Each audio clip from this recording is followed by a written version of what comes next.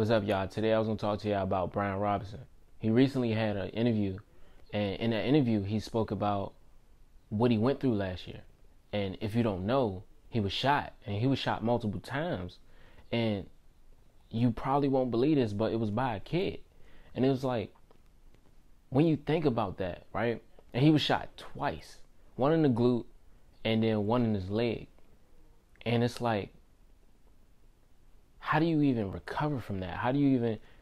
And then, you know what's crazy? The crazy part about it was he had to have surgery. And he missed 4 games in the beginning of the season and 1 in the middle of the season somewhere. Or I think towards the end. But, so he basically only played 12 games. And I'm just like, bro, like, it take a lot of heart to do that. You know what I'm saying? Like, just think about it. After he got shot, right? He's in the hospital, and then after the hospital, you got to go and, you got to go to rehab and rehabilitate yourself. You know what I'm saying? I'm like, just thinking about the fact that he had to do that and then went to go play a physical game on top of that. Imagine what that does to somebody mentally. And he had to play through that. And he said, like, he wasn't really himself last year. I honestly couldn't tell. But I can see how that would affect somebody's game. And he said this year, he's feeling much better. And he said, when you think about it, regardless how he felt, he knew no matter what, this was the only thing he had. You know what I'm saying? Like, this is the only way I can feed my family. You know what I'm saying? I got to get back out there, and I still have to prove myself no matter what type of injury I have. You know what I'm saying? And just think about it. Just think about this world. Like, no matter what you go through, you still got to work. And that's crazy, like, just to think about. Like, I was shot twice, and I still had to go out there and fight. You know what I'm saying? That just tells you a lot about him. He was in the 3rd round, so he got 4 years, that, they can pick up on. So, I mean, they got 4 years with him. He don't got a 5th year option because he wasn't the 1st rounder. But if he did, I definitely would have picked it up. I would have picked up the 5th. You know what I'm saying? Like, just think about what he did for you in the 1st year. And I'm just thinking, like, in his interview, he spoke about Eric Bieniemy, and he just spoke about, like, how he liked what Eric is doing, and how because of Eric's history and him being a former running back, and how that's kind of making him trust more in whatever Eric is saying to him. And then he also said that Ron Rivera believes in him. I think what Eric is doing to the team is great. You know what I'm saying? Because when you think about Eric and his history, he used to work with Adrian Peterson. You know what I'm saying? Do you not know who Adrian Peterson is? Like, one of the greatest running backs in the league.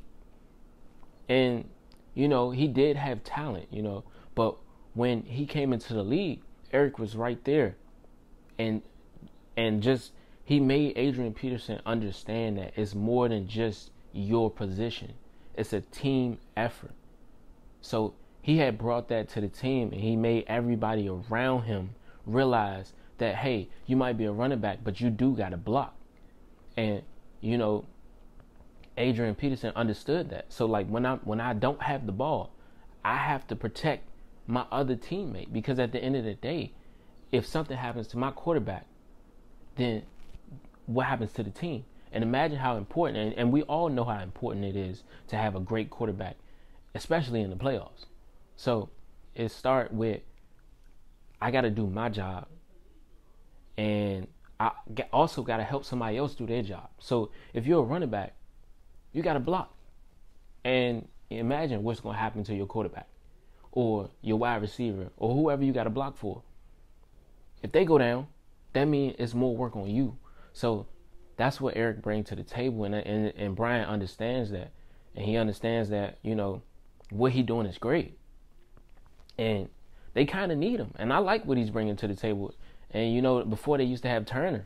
And I don't know what to tell you on Turner, but he made it to the playoffs. I think that was 2020, the last offensive coordinator we had.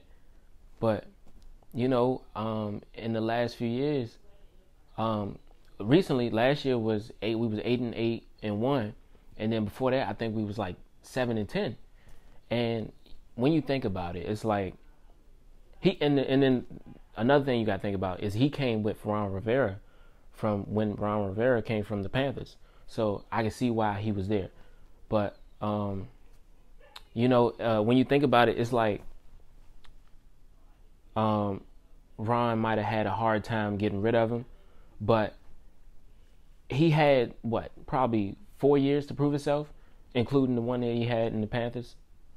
And it's just like, I think we just need more, and just think about it. Somebody who's never won a Super Bowl versus a guy that had 2 Super Bowls. And don't get me wrong, Turner had a lot of time to prove himself, but you know what I'm saying? Sometimes your time is up, and we gotta, and in the league, you know how rough the league is. If you can't do it, I'm going to find somebody else who can, you know what I'm saying? And that's how it is when it comes to injuries. So back to, Eric, he's a great person to have on the team. And I think he's really helping them understand that it's not an individual game. It's a team effort. And he's trying to make, Washington the new Chiefs. When you think about it, they both have the same playing style. Because I seen that the Chiefs run RPO offense, and Washington does as well. All it takes is that extra play to win the game most times, and Eric bring that. You know what I'm saying? Like, especially when he was in the Super Bowl, and everybody never gives him his credit. And what's his name? Andy Reid. Andy Reid gives him his credit all the time, but people don't even pay attention to it. He said it in the Super Bowl many times. He gives credit when credit is due, you know what I'm saying? And it's like, just because we don't know what's going on, don't mean he's doing nothing. And then just imagine, like, you think Eric Bieniemy, throughout his 5 years as an offensive coordinator, you think he just sat on the sideline and just held up the paper and just was talking into the headset for no reason? Back to Washington and how he's going to help Washington. And then think about this, though. Ron Rivera, he has a defensive mindset, Think about the fact that, everything that Eric has done has been on offense. And he's also an assistant head coach. So think about this. Maybe he might be calling all of the plays this season. He might be, or majority of them. And it just seems as though he might be just because of his background and his history and Ron Rivera's history. And Del Rio is doing a good job. He's been doing a good job, and hopefully he can continue to boost it up on the defense, especially if we get if we keep Chase Young, because it seems like I've been hearing a lot of rumor of people trying to get rid of him, and I don't think that should happen. But yeah,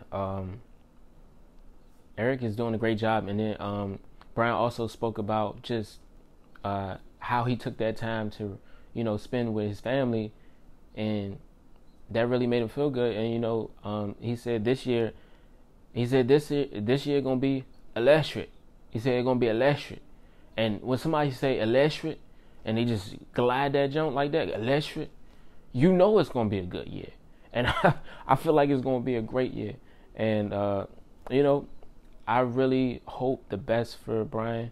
And I hope that he had enough time. I know it's gonna take a lot more time to heal from that, but I hope that he continues to heal from it and he seeks help. And I hope that his team is there for him, in every way possible. And just because he had a traumatic situation happen to him, don't mean everybody else on the team didn't have a traumatic situation happen to them throughout their life.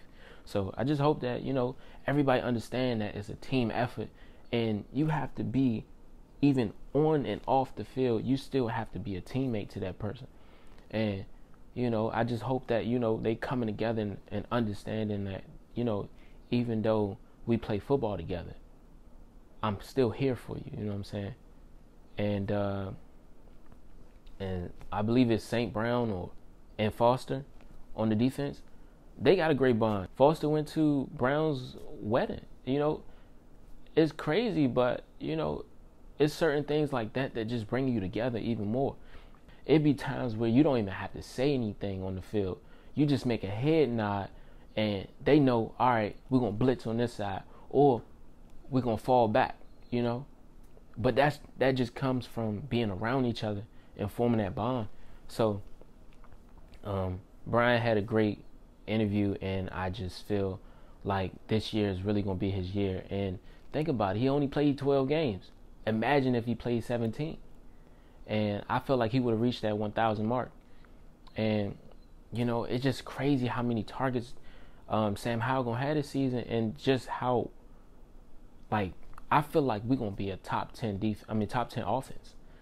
And we might even be a top 10 defense if they keep Chase Young. But, with all that being said, this year going to be electric.